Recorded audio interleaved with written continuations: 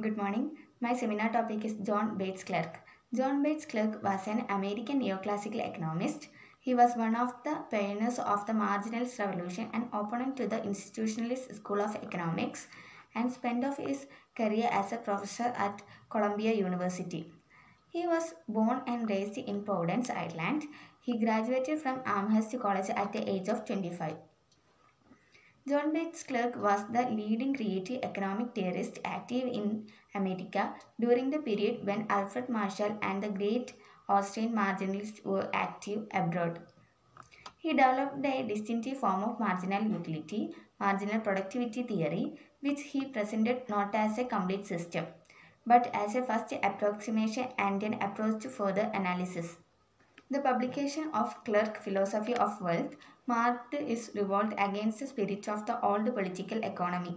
He argued that people were motivated as much by their social interests by their self-centered personal interests. Clerk was one of the founders of the American Economic Association. He was editor of the Political Science Quarterly and served as a director of the Division of Economics and History of the Carnegie Endowment of International Peace.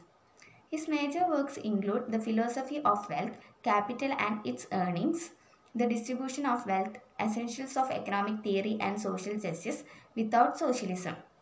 His last publication, A Tender of Peace, called for a powerful League of Nations to enforce peace. Early in his career, Clerk's writing reflected his German socialist background and showed him as a critic of capitalism.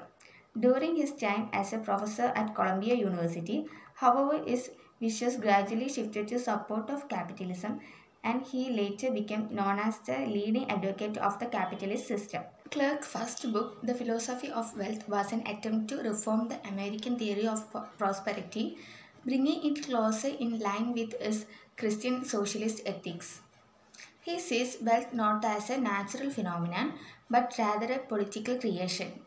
Clerk emphasized the importance of achieving methodological individualism and placing the individual in an organic context as an integral part of social body.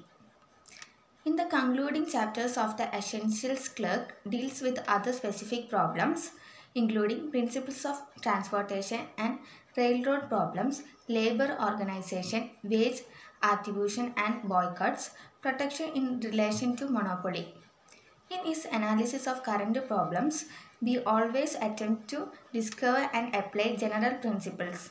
On the question of monopoly and competition, he published two small influential volumes, The Control of Trust and The Problem of Monopoly.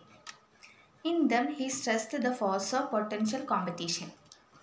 The methods of unfair competition that had been used to handicap or extinguish small competitors and the need to protect small competitors against such methods. As one of few American economists of the marginalist school and a prominent apologist for the capitalist system. Under Clerk, Columbia became the home of its social value, the School of Marginalist Economics.